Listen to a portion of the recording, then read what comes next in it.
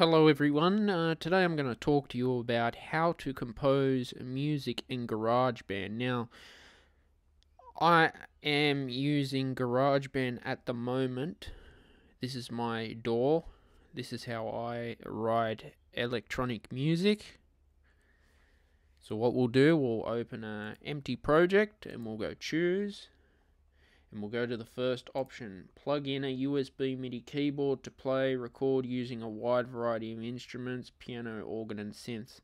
So you can use this option to plug in a MIDI keyboard, but I will be using my keyboard on my computer. As you can see, this little option here. And you can play with it. Okay. So as I press,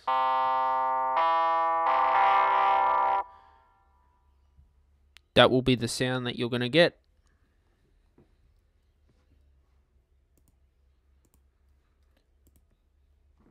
So let's choose a basic synth sound.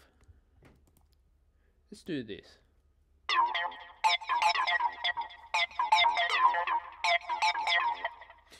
Okay, so I found a synth sound that I like. And if I like it, I will hit the record.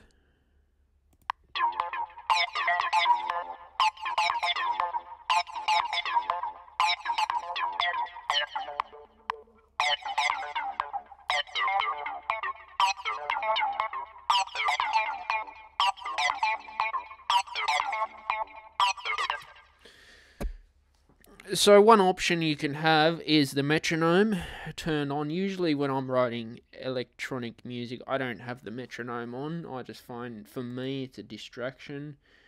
I like to have the counting turned off as well.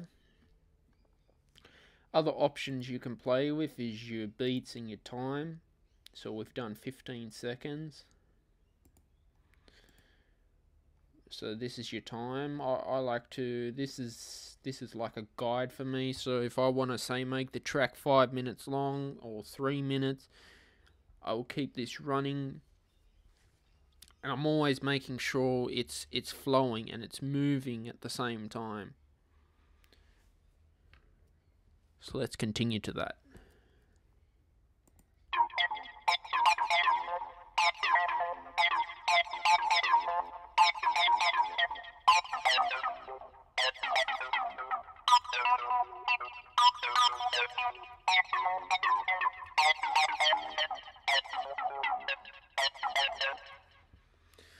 So I like to experiment with different octaves as well.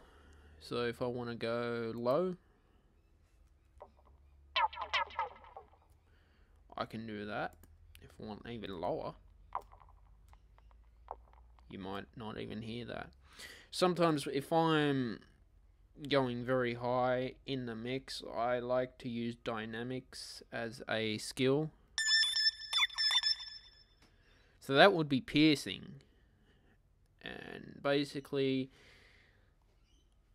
the way I treat electronic music is I treat it like I'm writing a score for a conductor.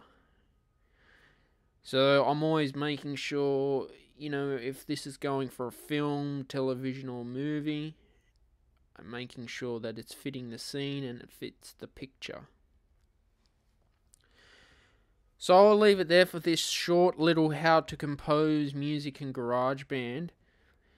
If you like the channel, if you like the video, subscribe, leave a thumbs up, turn on the bell notification, subscribe to it, share it on social media, ask me questions in the comments and I'll be happy to help you out. Bye.